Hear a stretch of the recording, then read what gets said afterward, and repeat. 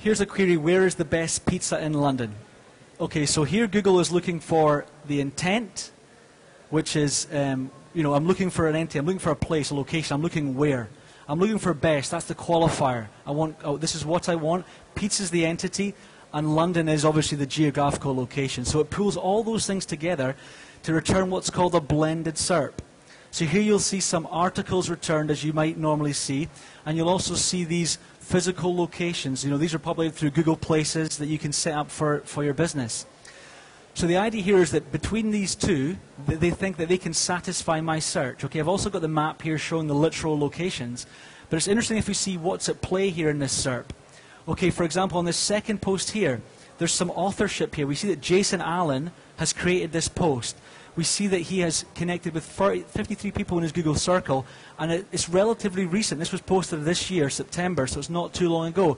So Google's thinking, okay, if I present a recent article from a verified, trusted author and a verified source, there's a likelihood that this is really quite popular. If we move down to the specific locations, it's not so much that the average ranking is the important thing, it's more that look at the number of reviews. If you think about what Google's trying to evaluate here, it's more important to it that it has 250 people who have taken the time to evaluate Pizza East and give it a good rating of 4 than the few people, well, the 58 that have evaluated Santori, and it actually has a higher ranking. I've highlighted Santori here as well also because if you look, it's actually its Google Plus profile that's returned and it's not its website. So that's an interesting element too. So what does this mean for you and for SEO going forward? If you're a business owner, it's very important that you identify your USP, your unique selling proposition. What is it that differentiates you from your competition? If you don't know what that is, you need to take a serious think about it and try to craft a way that you can. You want to become authoritative in your field and convey this credibility, this trust that will emanate from the content on your website and to your user. As I've mentioned there briefly, it's about moving away from this keyword dependency and ranking for this halo phrase that you think is going to bring all this traffic, and to think more about a topic and a concept as a whole. Your site should be this portal for all this information on your said subject, and you should be able to satisfy a user who comes in on any associated term and synonym within that area, and they can get what they want. With the not provided incidents increasing dramatically, traffic data is going to be insufficient as a metric. You're still going to be able to use landing pages, bounce rate to evaluate loosely how things are working, but it's no longer that you're going to get this information. But that's not necessarily a bad thing. It means that we have to marry these two entities with some more traditional elements. So some case studies, some focus groups, reaching out through your social channels, asking your customers, what works for you? What do you like about my site? What don't you like? What are you looking for that I could possibly help? Use email for this too. Engage with people that already appreciate your brand and your work, and then try to satisfy this. I mean, the information is there. It's just about you reaching out to them in the right manners. Structured data markup. The majority of you have probably heard of this, and we saw incidents of it on this previous slide. Schema.org is a great tool, and what it basically does is it gives you the opportunity to mark up information on your site in your HTML and let Google know, and giving it a guide to say, this is an address, this is a phone number, this is a date, this is a review, this is a testimonial. By doing this, you're making Google's job easier to collate the information when someone's looking for information. So it likes this, trust me, so you should definitely spend time, especially if you're working on a physical location where you're dependent on foot traffic and you have a time of business and that kind of thing. Mark up this information on your site and it will help you rank in the search results. Obviously there's spoken search. I think we're kind of the generation, we're beginning to start to do it. You know, we're talking into our phones and we're asking. The next generation, it's what they're going to do. They're not going to be on the desktop typing in these things. It's going to be spoken. So we have to think about how we can optimize our sites to fulfill that. Social signals. I've put a little question mark here. Reason being is that the Hummingbird update, it's widely believed that there is built-in capability for Google to start to take into consideration social activity and signals into its ranking algorithm. Right now it's a bit muddy as to whether they do or not. They officially say they don't, but I think they can. But this new algorithm has the ability, so it's important that we start to engage socially, we start to share content and in the right way on the right platform. So we've got to think about that. The good news for all of us is this isn't going to be an overnight change. You're not going to wake up tomorrow and see your traffic fall through the floor, your rankings plummet, and your customers disappear. This is still in its infancy. It's still being slowly tested and rolled out, primarily in America right now. We're not seeing a lot of it here, but it will come. The existing ranking signals that you've worked so hard to attain, they're still going to count. So, you know, good authoritative links from trusted sources, a structurally sound website with fantastic page speed, all these different elements, don't neglect them. They're still very important. One thing we can't ignore is that mobile search is the buzzword for 2014. It's pretty much at the forefront of what Google does, and it's not going to go away. They've pretty much said they're targeting the mobile search, and if you look at 30% of organic visits in the third quarter of this year that came through Google came from mobile. Okay, so that's a third. It's pretty good. And it won't be long, you know, a couple of years at the max till it's the majority. You know, it's up 9% from this time last period, so it's here to stay. I think what's important for all of us is to analyze your visitor breakdown. Go into your analytics, see what instance you're currently seeing. How many people are coming to your site via these different platforms? You know, you may be someone that sells you know, a cheap item online, and you already do a great amount of e-commerce through these mobile platforms, and that's fantastic. You've been doing so for a long time. That's great. You might sell wind turbines, and you might think no one is ever going to buy a wind turbine from their smartphone. Probably right. But you know what? They're going to search. They're going to be doing their searches. They're going to want this information. So you've got to be there, or your competitors will be. So it's not enough to say, I'm not going to sell there. People want the information. They also want a fully fledged experience. Gone are the days where they're going to accept a dressed-down version of your desktop site on mobile. It's just not going to happen. So to that end, you've got to develop a mobile content strategy, like-minded, you know, to go along with your desktop strategy. Now, it doesn't have to be a million miles apart, but the way that people want information on mobile is different from how they want it on desktop, okay? They're going to consume the visual elements a lot better. Video, graphics, everything should be socially shareable, very easy. They don't want to go through reams and reams of content like we have on our desktop sites. They want little tidbits. You're going to have to tease the content with nice headlines and little snippets, that kind of thing to whet the appetite, but, you know, not to scare them away. So the important thing is to test, and test again. Look at what your competition is doing. You know, see what you like, see what you don't like, see what you can improve upon, and just keep looking at it and keep working at it. But it should be at the forefront for next year, if not already. So you've no doubt heard that content is king. Always has been. We've said it for a long, long time. But there's a little kind of switch on that now that context is king. So this need for original, high-quality content on your site is still very important. But all this content, it needs to be self-sufficient. There's no point creating pages for pages' sake. When people are accessing your site on these longer tail searches with specific queries, they need to be able to be satisfied. It used to be that we'd create all these different pages and try to drive traffic to this one halo page and boost this ranking. It's not the case now. We want to create this depth of content through long-form guides, Q&As, tips, all different kinds of things to satisfy this long tail search, but it has to add value. So that might mean you have to do a lot more research, or your team has to do some more research into how this data can be presented. Visual assets is a term that Rand Fishkin at Moz uses, and I like that a lot. It's how to present information as opposed to just text on a page. Obviously there's graphics, there's videos. Can we present information as a bar graph at times? Absolutely. Can that then be socially shared a lot easier than information? Absolutely.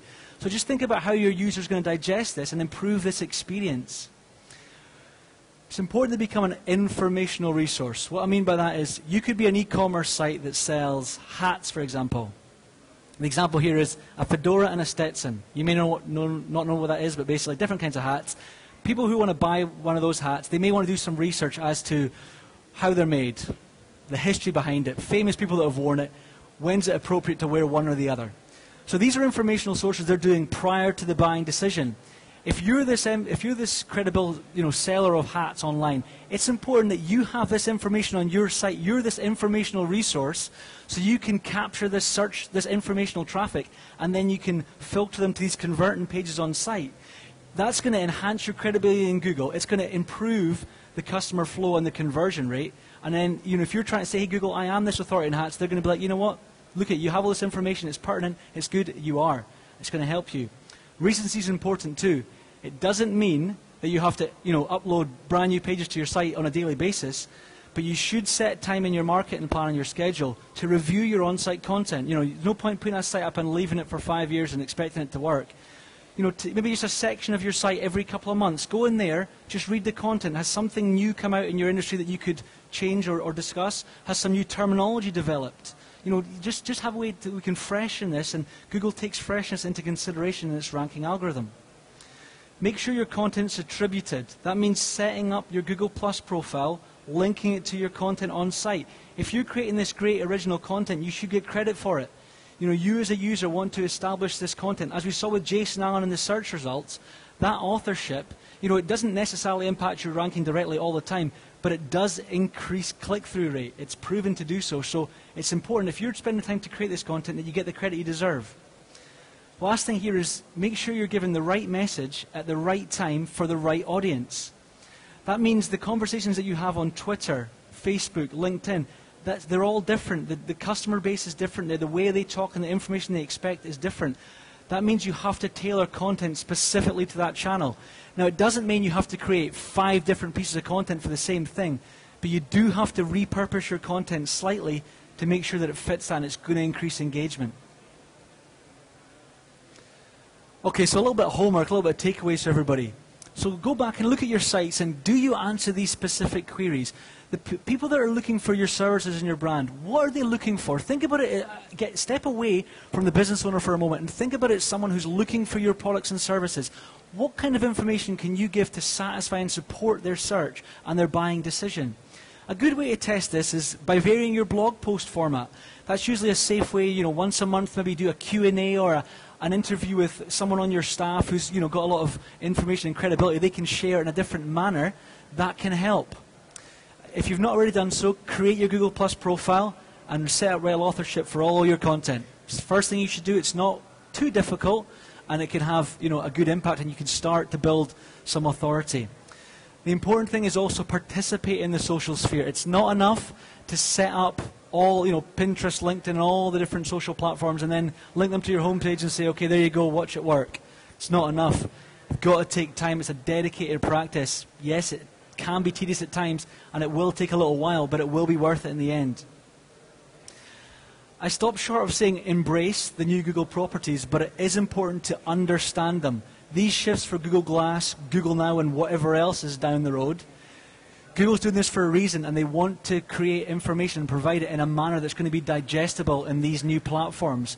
So it's important that you look at that and you understand how you can then process and tag up your information in your site to support that. It's going to increase the likelihood that you can be returned in the search results. If you've not already done so, I'm sure you have by now, prioritize your mobile site development. It's very important. This can be responsive web design. It can be a standalone mobile site.